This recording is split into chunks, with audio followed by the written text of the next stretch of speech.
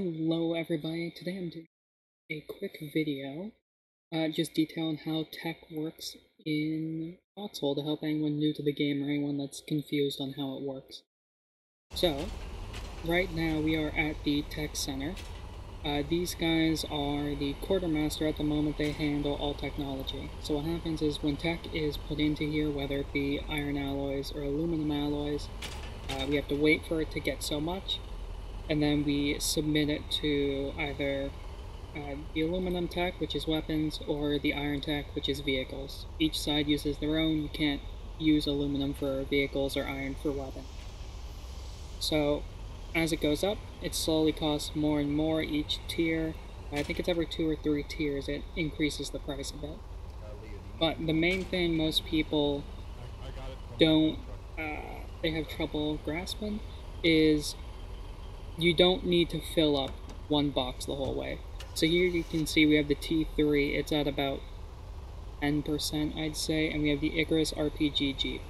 You can have this filled up to 40%, and once this reaches 60%, as long as it's 100% across 2 options, it'll pick the one that has the most research in it, lock it in, and then that's the tech that's researched this runabout.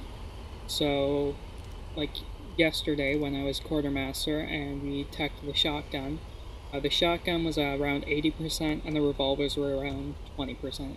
So we were able to get some revolvers on the field. Sometimes you'll see people advocate for a 70-30 split for vehicles if it's good choices between them.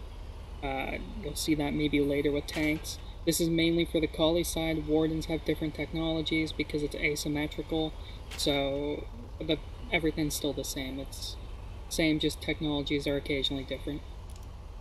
And then everything here past this line to the right is auto-tech.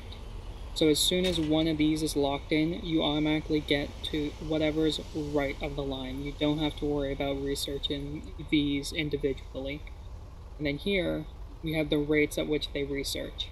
So we have 100% if everything above it is unlocked, then the one below is 80, then 60. So occasionally you'll hear tech skipping, which means you skip a row and you go down to one that has an 80% or 60% chance because it's something you really want. Like if we want to try and tech skip to get the Ixon tankette, which is closed top instead of open top, and also get the field gun. That means, on average, only 60% of the time it may produce a kit and even successfully research. So you don't see it done too often unless there's large regiments that are really scrapping and teching a lot. That's basically how research works. Work as a team, get technology into the engineering center so it can be teched and researched faster. Anyway, with all that being said, hopefully that helps. If you have any other questions about the game, feel free to leave them in the comments below, and I'll answer them best I can.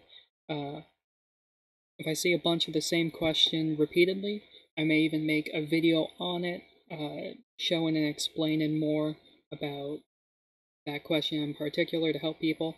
Otherwise, down below will also be the links to my Twitch Discord, where you can join me live on Twitch and also ask questions there when I play Foxhole, so I can give you, if you have any kind of niche questions about the game, feel free to ask on there. And then also, they'll be linked for my regiment, LLC. So with that being said, thank you all for watching. I hope this helped. I wanted to make it nice and quick so you're not watching a 20-minute video. Otherwise, bye everyone, goodbye, and thank you for watching.